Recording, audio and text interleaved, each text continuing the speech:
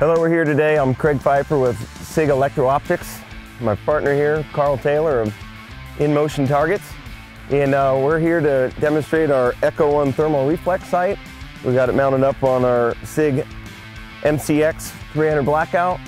We've got a SIG suppressor on here, and we're going to show how our advanced technology on our thermal reflex sight can be functional for the military, law enforcement, or any other recreational shooters out there.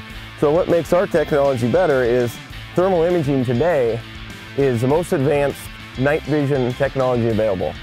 And what we're able to do with that is most night vision scopes is like looking through a tube, and it gives you a feeling, a sensation that you're looking through a tunnel. So what we've done here is take it on an open reflex, give us the thermal imaging on front on an LCD panel, and that allows us to keep that unlimited eye relief in quick target acquisition. One of the most impressive things that we're able to do is show you here today with our thermal that it's not just for night vision. And we're going to shoot some targets downrange here and show the technology, how it works.